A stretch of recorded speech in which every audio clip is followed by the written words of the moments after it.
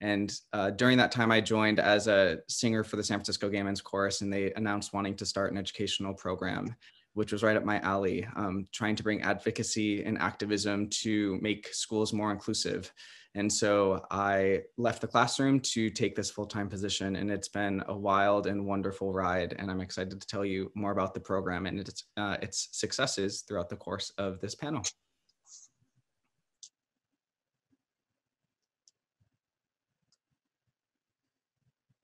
That's me.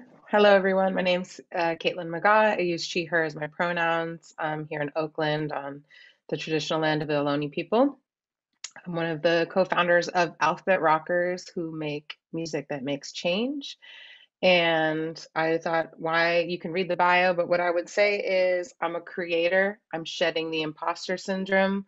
And I'm here to invite everyone to tell their story, whether it be through music or percussion or through meditation.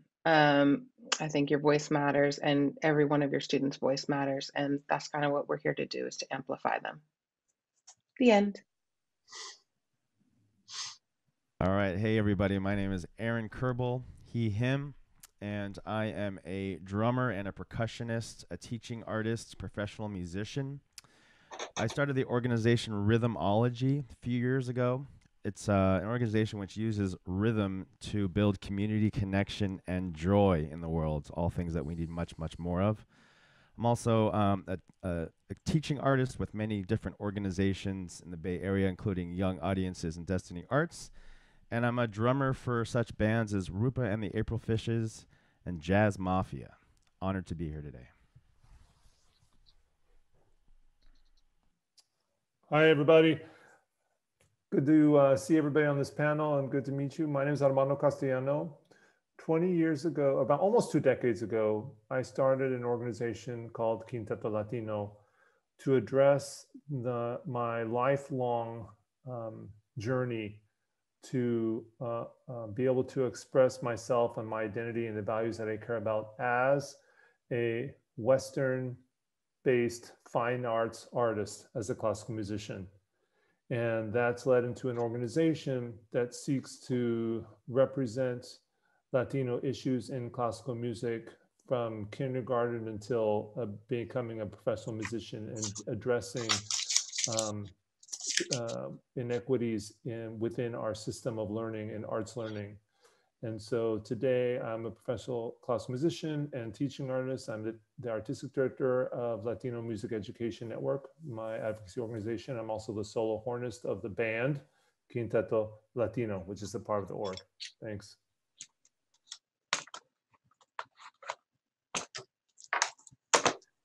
Hey everyone, how's it going? My name is Antwan Davis. I'm a professional body percussionist and stepper, and I have a dance company I co-founded in Las Vegas called La Molati. I was in Stomp for a couple of years and worked with Step Africa. I work with a few nonprofits in the Bay where I teach stepping and body percussion to kids of all ages and adults. My focus is to ignite people's creativity, to get us to bond through music as a community, and a different way of using the body to express yourself.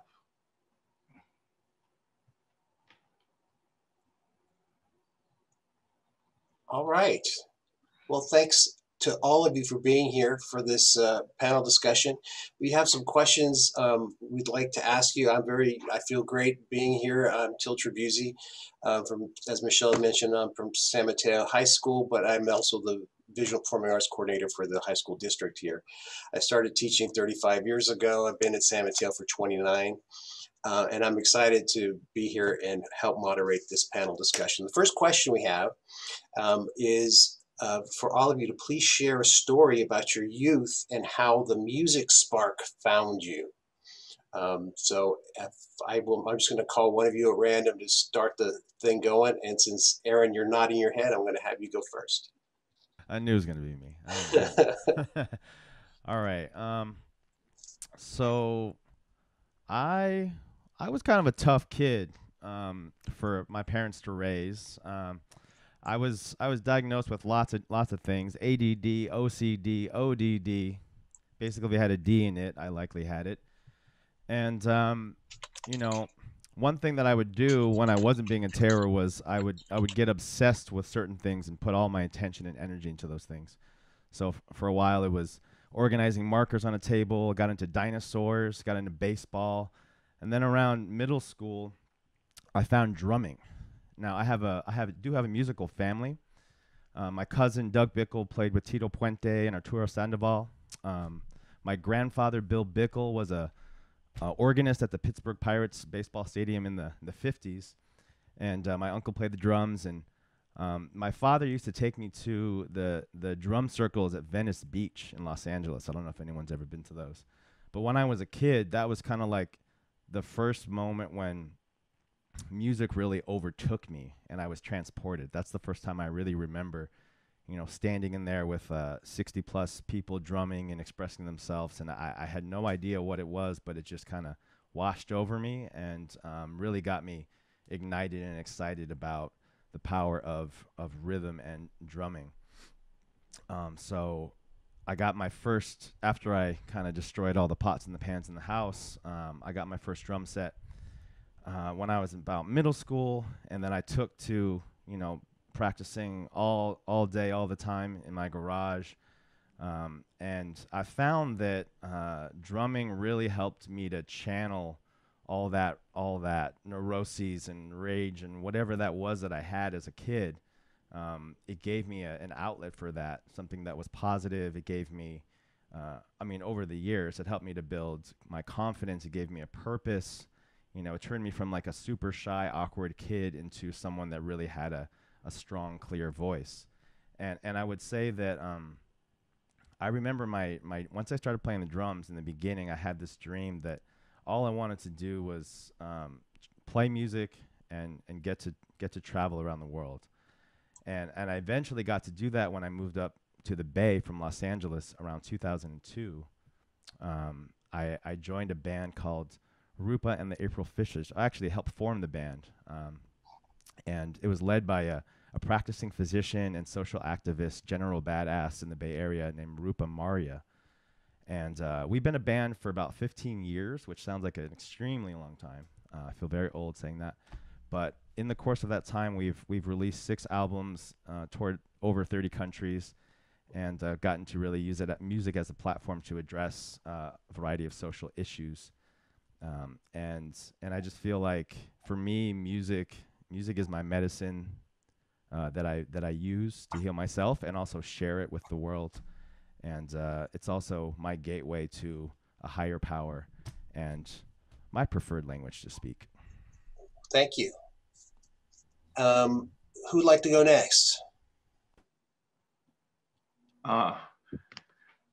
Do it, Antwan. Okay. Hey, music. It's always been a part of me. Music, playing music. My family are big music people. My uncles played in bands. My grandma, before she passed, let me know that tap was her passion. Before she got married and had kids, tap was what she did. So for me, I didn't start seriously performing until college in 2000. I was going to play football and do the NFL or something like that, but I didn't have the grades. And so my friend drugged me to a step practice. And I was like, oh, this is so much better than having 300-pound linemen try to crush my kneecaps. This. It ignited my soul. It became my obsession. And it was like love. It was like, this feels right. Playing music with my body and playing music with other people and manifesting that way. And so the music spark touched and flirted with me in my childhood, but we started going together when I got in college. And then I got my first gig in 2003 with Step Africa, and toured with Step Africa and stepped. And it was great. And then now I have the performance bug, and I want to be an artist for the rest of my life and do this thing forever. Great. Yeah, yeah. Thank you. Kaitlin. Wonderful. The music spark is a great way to put it, because I took the recorder class and I took piano lessons, and there was something in that experience which may speak to a traditional American school music education experience, but that's not music to me. Music to me was when I heard a student that I was doing an anti-racism program with read Nikki Giovanni. And when she read the poem Ego Trippin', I felt every sensation in my body come alive. The rhythm, the storytelling, the musicality, and then I was hooked. I was like, that's music to me, is finding that authenticity that comes through in performance. And I'm not chasing that experience, but that is something I'm very much present to, and that shifts over time. But it certainly keeps me interested. And that's only a 1 minute response, but that is really where the music spark began. That's great. Thank you. Armando, where'd the music spark find you? Sure. Thanks. And thanks to everybody's responses. I'm inspired by what everyone is saying.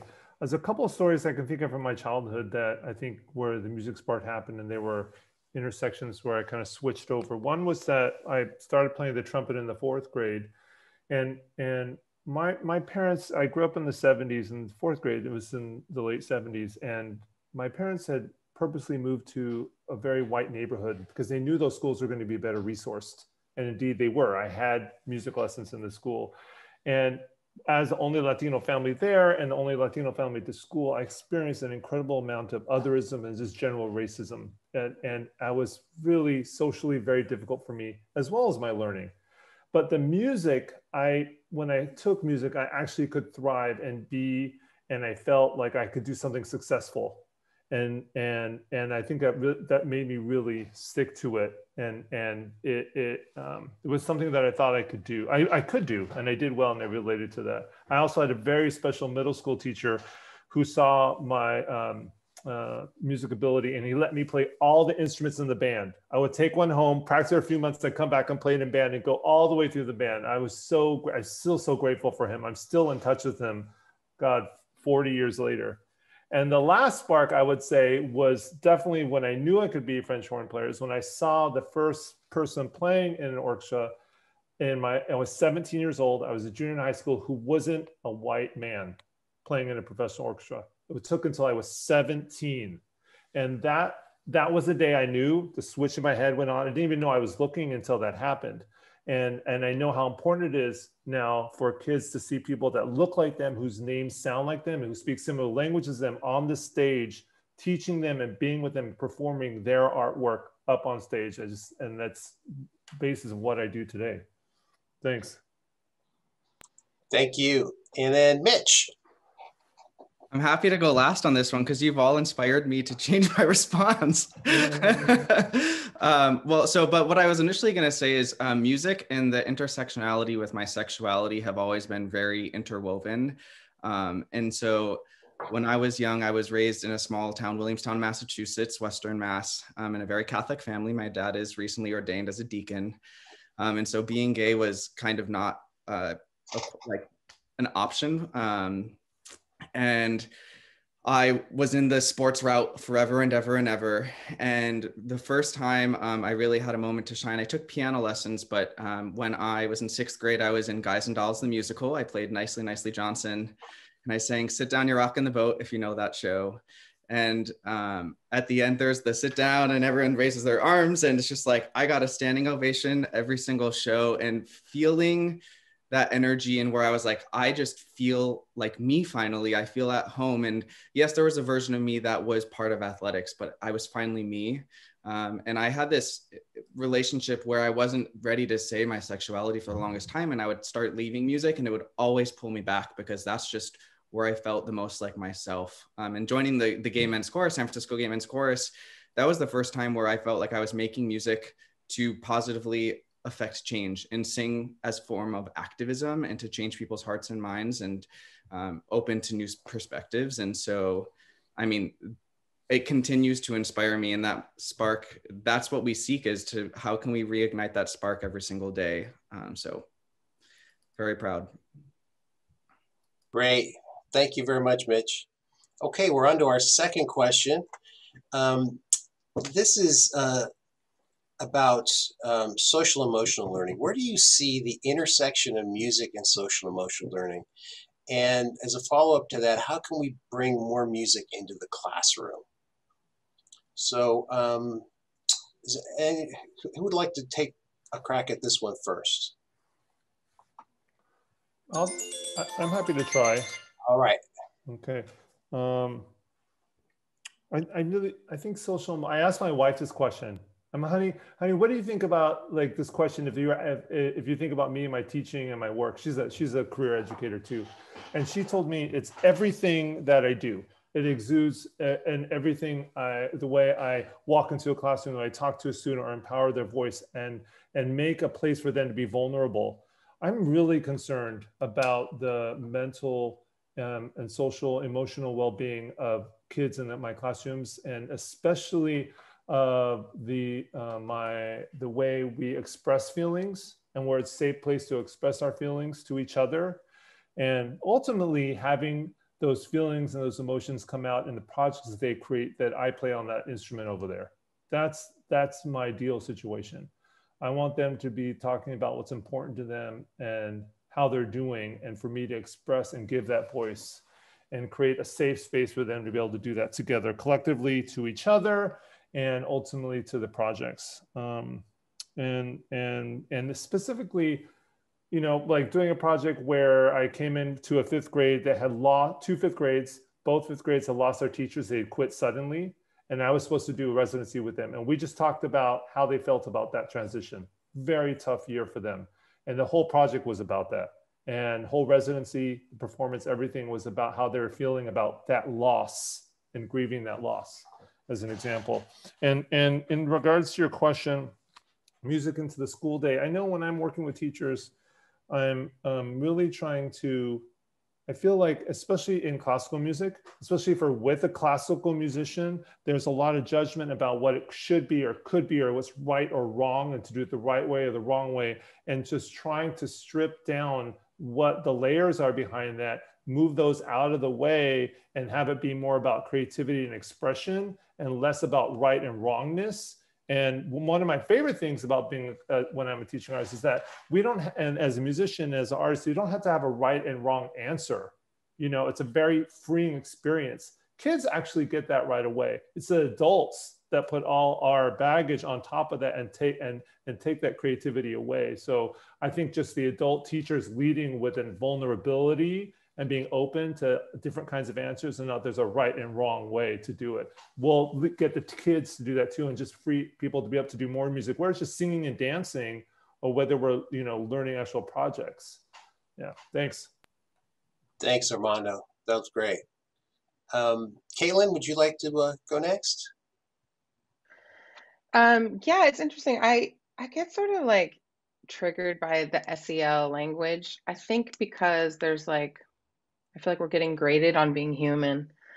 So I really appreciate what you said, Armando, because what you just modeled is the vulnerability of like how to show up.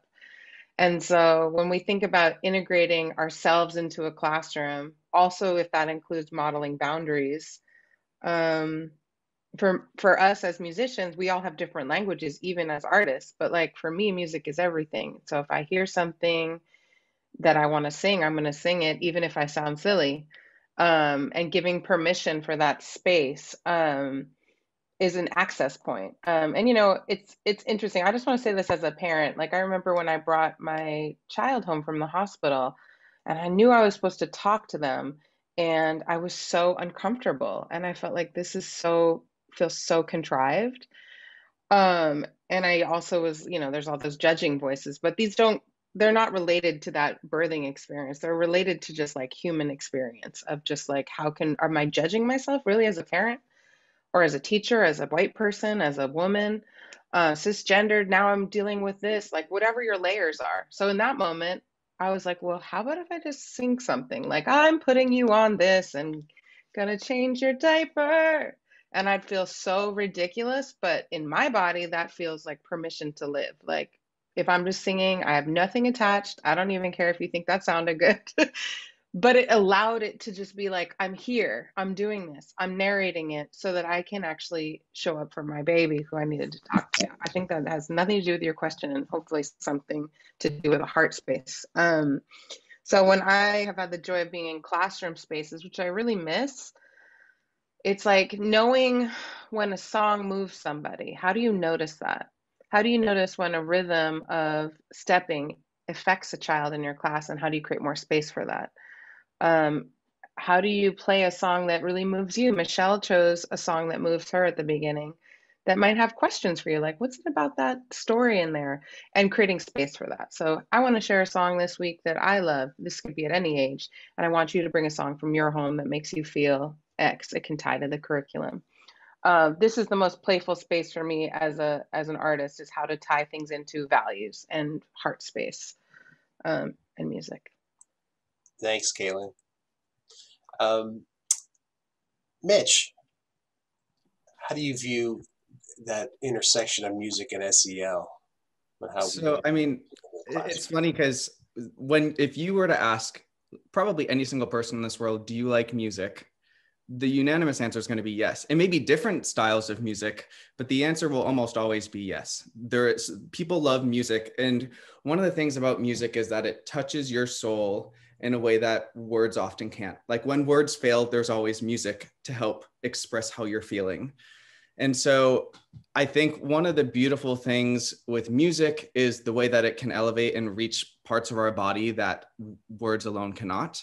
One curriculum, actually, this is a plug for work that the chorus recently did in partnership with the It Gets Better project. We did a curriculum that's 6 weeks long called Outside Voices, where students look at the importance of storytelling and why your story is important, because so many students think, oh, my story is nothing special. And so helping them realize like everyone has a story that needs to be told, and then looking at ways that artists have taken stories and turned them into an art form, whether it be through spoken word, through slam poetry, through rapping, through any other type of musical art form, dance, and telling their story through art. And so creating a space for them to even dig deeper into their stories. So that's one way you can bring it into the classroom. But with the program that I've done and with a lot of these artists, it's all about bringing stories and helping students dig deeper into where they stand by allowing different avenues to access that through their art form. And each student will respond in a different art form as well.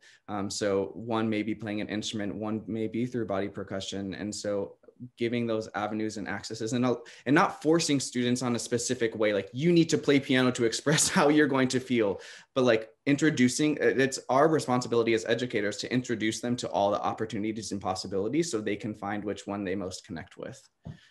So that's great. Thank you, Mitch. Speaking of body percussion, Antwan.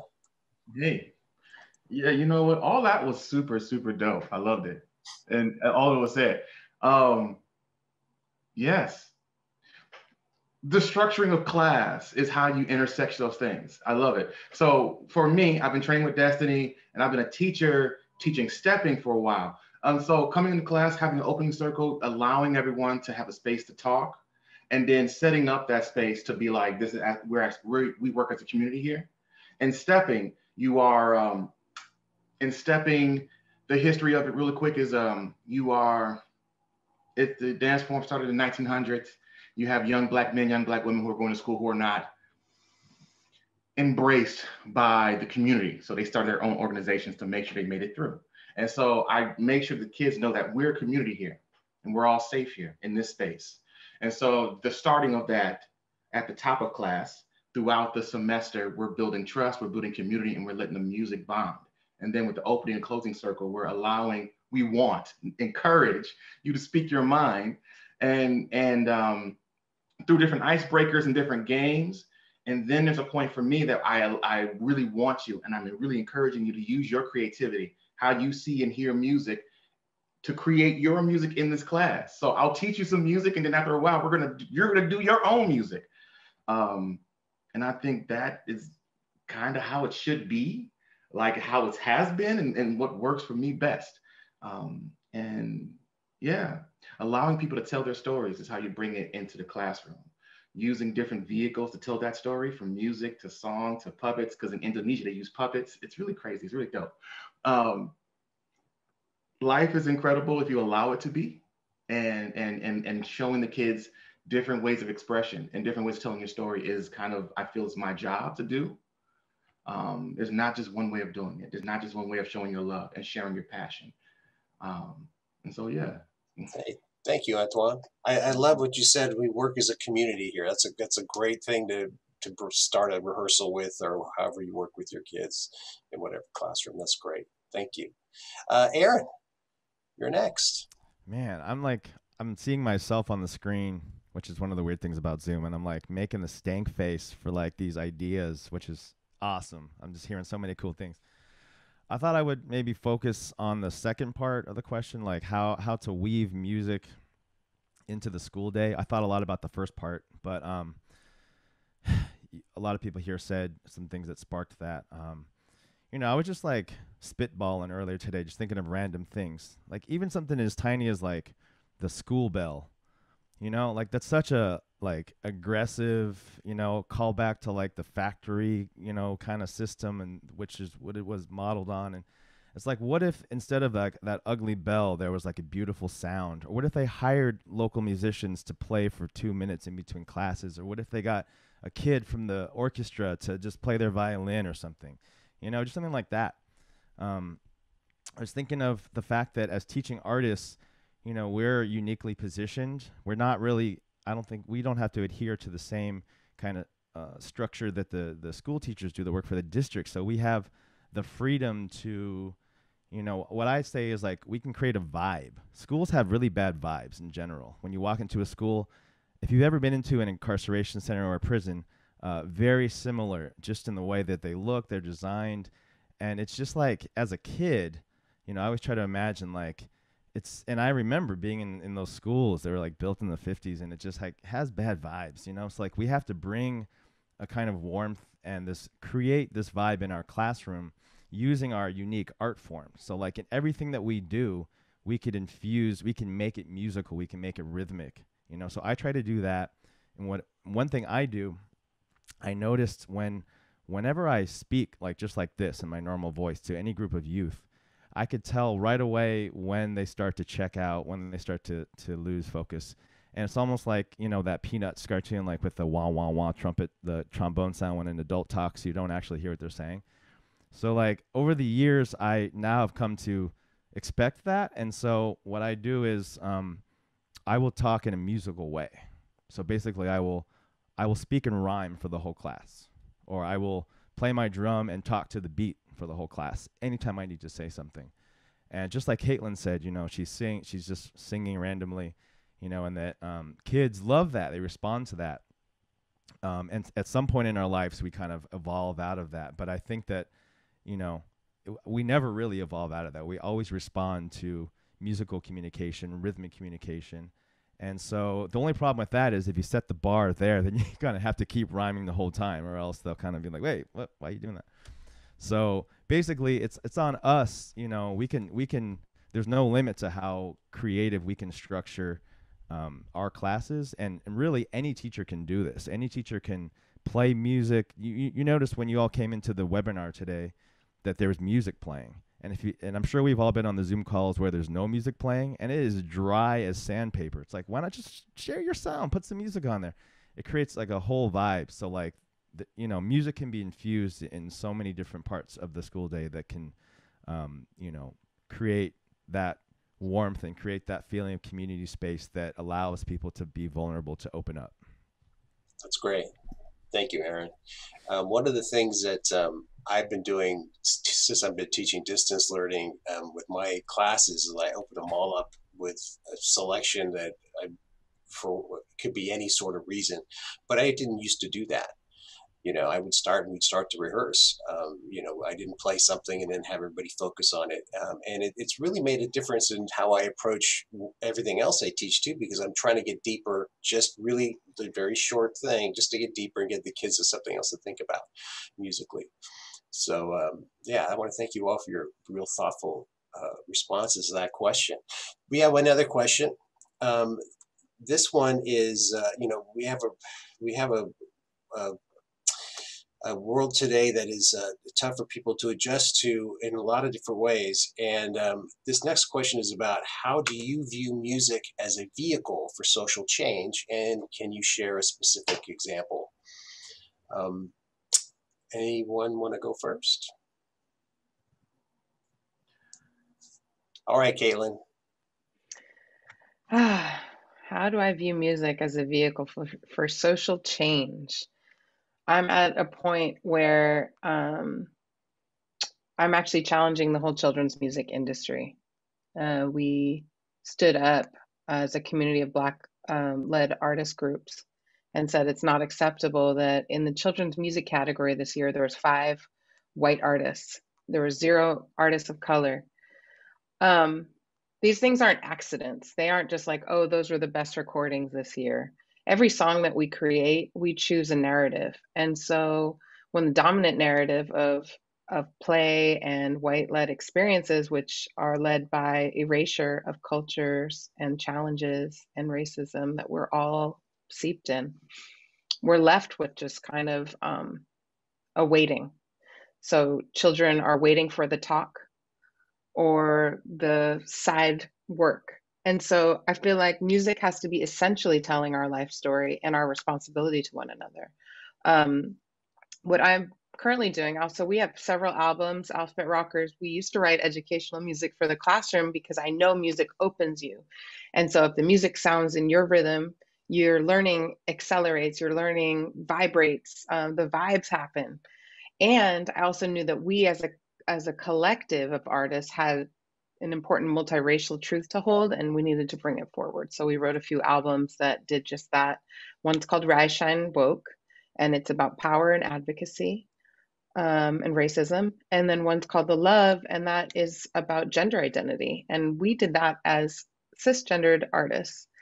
And we invited folks from our community to share their voices as stars, as songwriters, as truth tellers, so that we could have a vehicle for social change that includes everyone, where gender identity is actually a shared experience. Actually, I have a pin right here that says there are only infinite genders.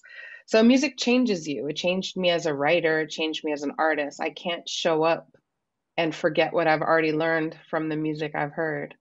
And what I believe the power of music, even if it's just without words, is it becomes like, I heard this person say this, it's like a worm that goes into your body. So what are the tapes for the worms going through our bodies? And sometimes it's those catchy commercials, like you remember your products, right? So what do you want as a leader in your community, even if it's just right now a very small community, if it's just your family or your loved ones in your classroom? Like what are the waves you want running through your body? What are the truths you want to share? So that's how what we choose to listen to is our culture. And that is where we have the opportunity for change. Thank you, Kaitlin. Mm-hmm. Yeah, social change starts with the individuals too. Armando? Yeah, I'd like to go into it's just because I was so inspired with some of the stuff Kaitlin was saying. And thanks, Kaitlin, and everybody. In terms of the vehicle for social change, I was thinking about how I navigate power in the classroom and how we as a system in the class navigate power, whether it be my interacting with the teachers, me interacting with the students, or my interacting with the school systems, the principals, the cohorts of teachers, the cohorts of VAPA teachers, the superintendents. And I was thinking how I try to use my work in the classroom and the products that created by the kids and the students as a tool for building awareness around equitable arts and talking very openly about the difference in arts access between brown majority schools and white majority schools in the United States, and at the micro and the macro levels, and talking to and teaching, educating educators about what culturally competent, equal arts education is for Brown students too. And but through the projects, like I don't start there, I build trust there through the students, and then the students create a great product, and then I use that to leverage for change within the system. So I know as a 50-year-old artist, I've been a teaching artist for about 25 years, right when they started to use that term about 25 years ago, that I'm like, in my 50s, I just want to talk who's the highest in power. I want some systems changes. Let's just talk about systems change, and that's what I was reminded in Kaitlin's answer about building power together collectively as Black-led orgs and Black and Brown-led orgs, and being a collective voice for change. And so whether that be in the classroom with a bunch of brown kids building power to create change within their own school or their own school system or community, or whether it be us as artists, as mature teaching artists, as owners of organizations doing the same thing collectively together. So, thanks. Wow, thank you. Thank you, wow. Who'd like to go next? All right, Mitch. So one of the powerful things about music, especially when lyrics are involved, is that we all interpret the music through our own lens. And so when you hear a song and you resonate with lyrics, it's because of experiences that you've had. And one of the craziest moments that people have sometimes, and I'm sure you've all gone through it, is when you hear either like the backstory of why the song was written by that artist, or you see it associated with some other type of connection. You're like, I've never thought of the song in that way, and the storyline and how it could also have that type of meaning. And so that's what one of the things we do with our assembly when we go into schools is as singers share their stories. We have one where a singer talks about how he realized he was a trans man later in his life in his mid-20s, not when he was still younger and a youth. And then we sing the song from Avenue Q, If You Were Gay, and just like talking about how his community embraced him, was like, it's okay if you're gay, it's okay if whoever you are, we accept you for who you are. Or we have a singer who shares a story about having to go to conversion therapy and coming from a Mormon family. And then we sing the song Creep by Radiohead, but we don't say the F-bomb, we say freaking special. But regardless, like it really then like you feel that pain of like, I feel like I'm this creep, and thinking of it in this way. And it's a song that so many people can resonate with. And so I see that music, if you can give that avenue for them to view it in a different way and help guide students to like think of music in a different way as an educator, you automatically are opening up this new realm and this high level of thinking that they may not have had before. One other thing that I do in the assembly that is incredibly powerful is beforehand, we do a lot of work to learn about the community. And I have students from the Gender and Sexuality Alliance, the GSA, some call it Rainbow Club, Pride Club, whatever it may be, but I have them anonymously write down hopes that they have for their community. And so I collect those, and over the course of the final song that we sing, it's by the Judds. It's called Love Can Build a Bridge. I have students from their choir read out loud these anonymous hope statements so that I'm giving voice to these students who may not feel comfortable otherwise coming forward and saying what they hope for their community. And it's an incredibly moving and powerful moment. And then mixed with this message of where they're saying love can build a bridge between your heart and mine. So giving the students the voice, even if it's not necessarily sung or played, but allowing them to speak while music is playing, and just ways to get creative and encourage them to use their voices and in a safe way. I think that's one very positive and effective way to create social change in a school community. Thank you, Mitch. That's great. Aaron, go ahead. Okay. Let's see. How can music be a bridge to social change? Well, I just wanted to bring it back to our attention that we're in the middle of this pandemic, a year into it. And I'm kind of really fascinated and curious by just like the effects and the toll that it is taking on our collective mental health and our well-being. especially those of our youth, and just everyone, that's just trying to get by without like physical touch and the ability to gather safely. And I think just like the remembrance that I think the importance of musicians and artists in a moment like this can't really be underestimated. And I just tried to like do a little mental like test to imagine this last year without having music, without having the influence of musicians. Like, where would people's mental health be without all the songs that we heard, the videos, the memes, all the things that were created by musicians and artists in general. And I think that we've played such a huge role in just kind of like keeping everyone sane, and also imagining the world that we do want to live in, and where do we want to go. I think artists and musicians play a huge role in that. Whether or not we're listened to, that's another question. But I just wanted to mention something specific that I just did last night. I led a what I call Rhythm Rectangle, which is basically a Zoom virtual drumming session on Zoom. We're in a rectangle shape. It's not a drum circle. And people from all over the world joined. There were people from Malaysia, like these elder women from Malaysia. There were folks from Mexico, all over the country. There were teenagers in their bedrooms. Everyone, they tuned in. They had their drums. We were all playing in real time together over the internet. There were about 50 people drumming. And for me, it just like blows my mind. I've done it a couple times, but that's something you can't do in real life. To be in one space together, but then have people from all over the world, playing at the same time and connecting like that. For a lot of people, when they reflected at the end, they said this was the first time, in as long as they can remember, or in the last year at least, that they felt a sense of joy, a sense of hope, a sense of connection. And, I think that's very powerful. And I think that could be included under social change, just like the whole issue of how do we move on once we kind of get through this moment and we're able to come back together again. I think that I hope there's going to be a renaissance of human connection.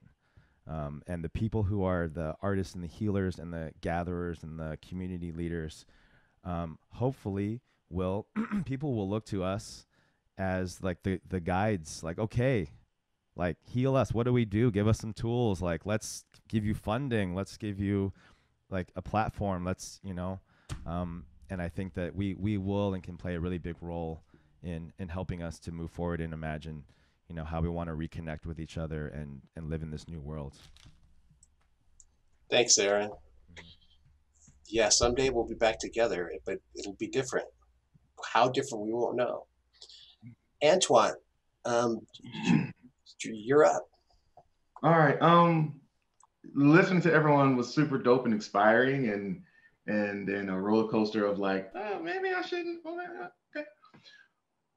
I use history of stepping to not only show kids, not just kids of color, but just the kids in general, that the ingenuity of a human.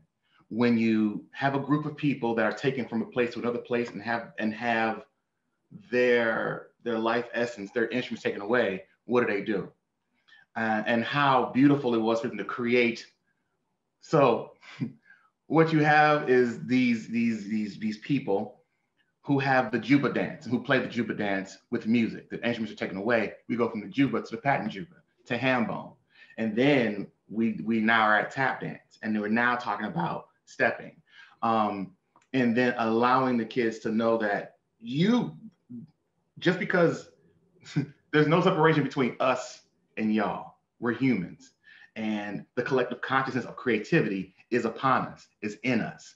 And so for class, class is the music is more of a Trojan horse to show y'all, to really engage your creativity in the greatness that is you.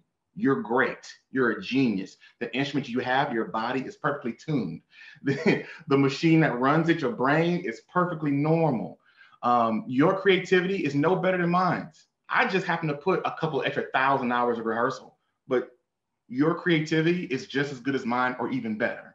And so let's get you on in the breakout rooms. Let me give leader positions to certain kids and let them run this, and then switch it around. So everyone gets to be a leader. Everyone gets to understand what it is to be, not only be in a community, but to help facilitate a community. So the music is really a Trojan horse. It's really about it's really about proving to the young people and even adults that there's a musician in you. You've been an actor. You've been a director. You've been an artist your whole life. This class we play, even though in your life, the musician that you are, you play acoustic. In this class, we're playing electric. That's the difference. I'm not teaching how to stomp and clap. You got this. And so for the kids, and so for the students, not just the children, but the adults, I really want you to know that you've had this, you do this. There's nothing missing, there's nothing wrong with you. And that in this space, you are perfect, absolutely perfect to do everything that needs to be done in this class, and to take this energy and spread it across the world, because your passion, your energy is going to help us continue on. It's going to inspire someone to do their thing. So let me help you figure out how to do your thing. So cool, if body percussion is not your thing, it will inspire you to go, I really do like music, but I like rapping. Cool. Well then, how about for the culmination performance, I help you write a 16, I help you write a 16, and we put that in for the solo section, So yeah, the examples are numerous. I love talking about what I taught in France. I taught in France to a bunch of people, to a bunch of Europeans, which is amazing. And this is their first time seeing stepping. Their second or third time, maybe even seeing a man of color from America. And so I'm explaining to them the history of stepping. But then I stop and go, let's talk about you. Let's talk about your lineage, because in stepping as a fraternity, we represent the 100 years behind us and the next 100 years in front of us. So I said, think about your family the last 20 years. Think about aunt, uncle, grandma, think about them. That's who you represent to this point. Now think about the children that's going to be born after the next 20 years. Your nieces, your nephews, your great nieces, all of that. These are the people that you affect with your actions today. So what are our actions going to do today? What are we going to say today? That's what this is about. So that's why with stepping, everything is strong. That's why everything has intention and purpose. That's why this is an open protest of I will not be broken. That's what this art form is about. So I use the history of it as the Trojan horse to inspire you to do your own thing in your own life. That's what we're doing. Yeah. So when people are like, you teach music, I'm like, I kind of teach revolution, but this is cool too. Yeah, I teach music. Yeah. But yeah, that's Antwan, I am so sorry to put you on the spot, but speaking of you teaching music, I want to share, and that's why I popped back in, that Antwan came and presented to a group of district leaders, 40 leaders from South San Francisco, principals, superintendent, assistant superintendent, and he led us all through a very, very simple and yet complicated and beautiful warm-up. And I just thought, I'm sorry to put you on the spot, but I am wondering if you were willing to just take us all through what you took those administrators through, because it's so, I feel like we all got to move too. Like we've been sitting here and we got to close this out, and I'm asking you on the spot to be our closer today. And will you teach us that you shared with the leaders? Oh my goodness, yes, because I haven't taught all day. Okay, everyone, check it out. So it's the chess groove. There's 4 parts.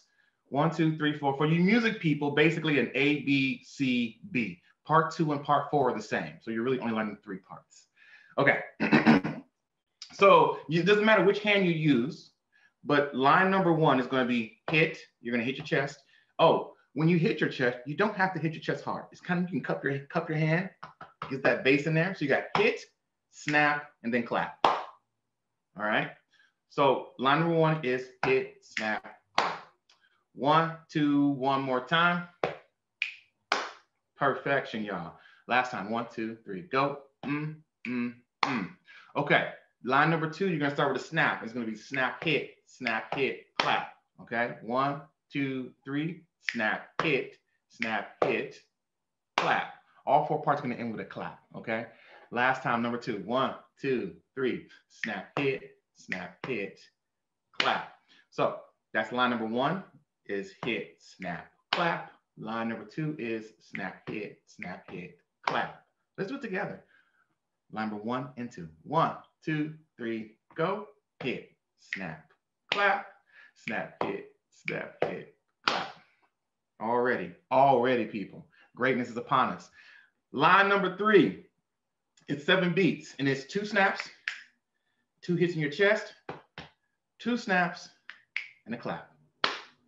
So it's not faster, it's just more notes in the same space. So you have snap, snap, hit, snap, snap, clap.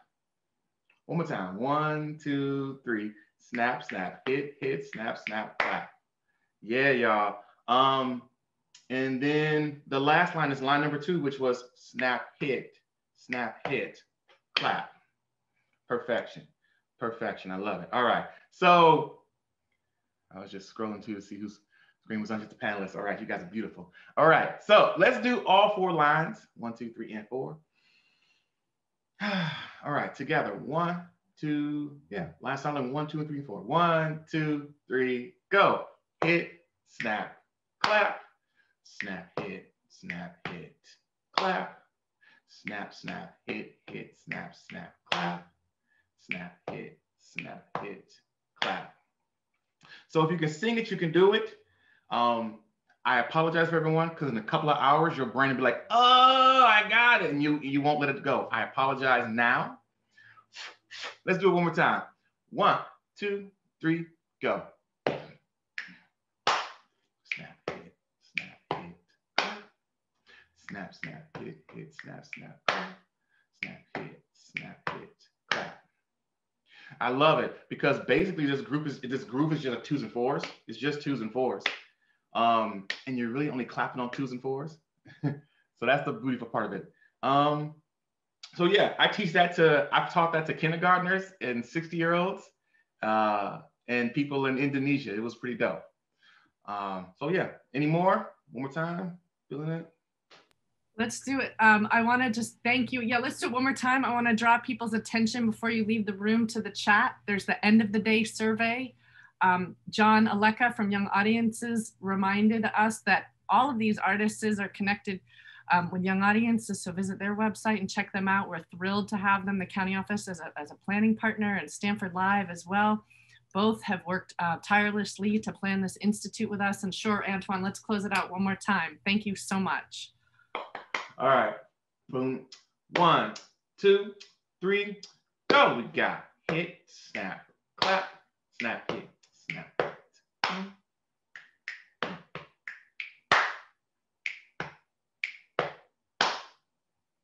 Perfection, y'all. Y'all did great. I love it. Thank you so much, panelists. We are so honored to have you today. It was a rock star panel. My God, I'm just blown away by all of you and your thoughtfulness and your wisdom and your mic drop. I mean, it just was so, so awesome. I'm so deeply, deeply grateful to all of you for being advocates, for standing up, for working with our youth. The chat is flooded with gratitude right now. I'm gonna cry again like I did this morning. It's just so beautiful to just be in dialogue, be in community. We all have a seat at the table, and we can bring change through music and love back into the world.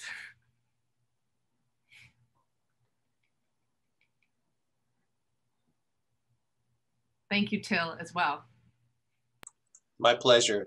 It was great. Thank you. Yeah, getting some lots and lots of love in the chat coming at all of you right now.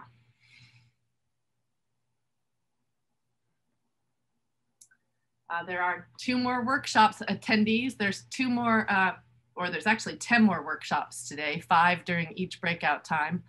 So there's 5 at 2 p.m. and there's 5 more at 3 p.m. So feel free to jump into another workshop. Of course, take care of yourself, stretch. I just got an Apple Watch for my birthday and it reminded me to stand up because I've been sitting too long. Yeah, drink water, stretch, get out in nature, enjoy the rest of the day. Check out we have 2 more sessions for the Institute today, and we're so grateful for everyone for joining us. Thank you.